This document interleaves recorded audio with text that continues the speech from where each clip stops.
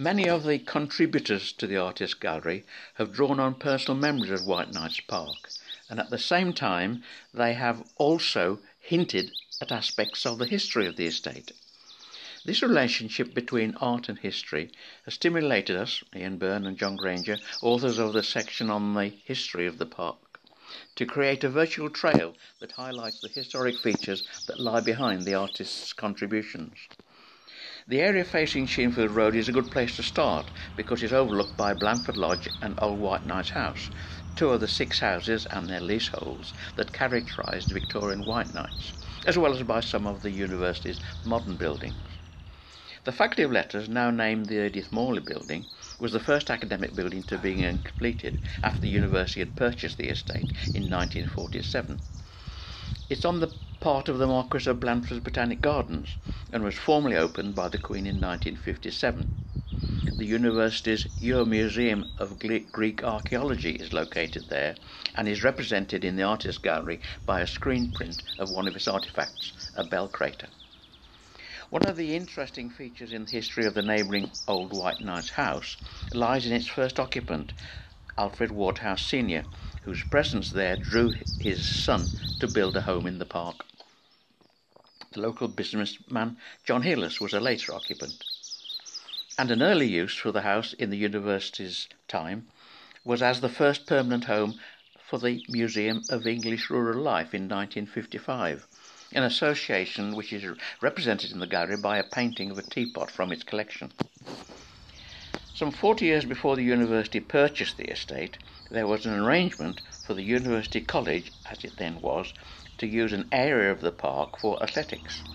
This facility on a portion of land which ran along Elmhurst Road had been made available through the generosity of John Heelas and George William Palmer, at the time of the college's move from Valpy Street to London Road.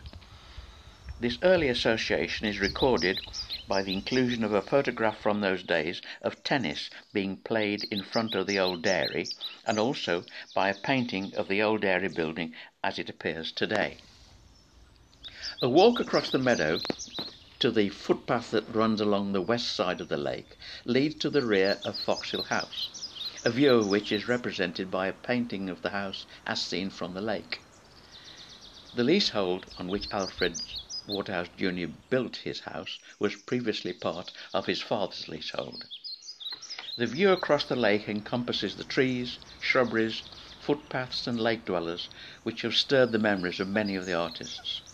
Beyond the trees, and roughly where Wessex Hall is, there was another Victorian house, Early Park, built on a leasehold which included the site of Blandford's new gardens.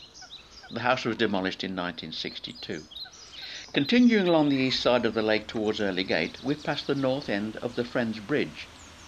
The bridge is named in recognition of the financial support provided for its reconstruction by the Friends of the University, an organisation which is pleased to be associated with Jenny's book through a grant made towards its production. The way to Early Gate follows the drive that linked Sir Francis Englefield's original mansion, which was in the region of the present Park House, to the pair of Georgian gate lodges which still stand at the entrance on Whiteknights Road. During the Second World War, Early Gate was requisitioned by the government for the construction of a network of buildings which became known as the Temporary Office Buildings, or TOBs. Of the few that remain, TOB 1 houses the School of Art, which is recognised by an external view of one of its studios. Finally, the trail takes us through an area known as the Wilderness, named after the Victorian house built on that leasehold, which had included the woods that was created by Blandford. The house was demolished in 1950, but the extensive wood area remains and provides a pleasant walk towards an area which was the paddock to the house.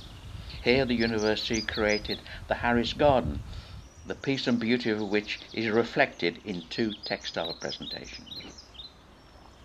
There's much pleasure to be gained from merely turning the leaves of this attractive book, but why not also use it as a guide for your next, and maybe your first, ramble through the park, or even to prepare you for the next Whiteknights studio trail.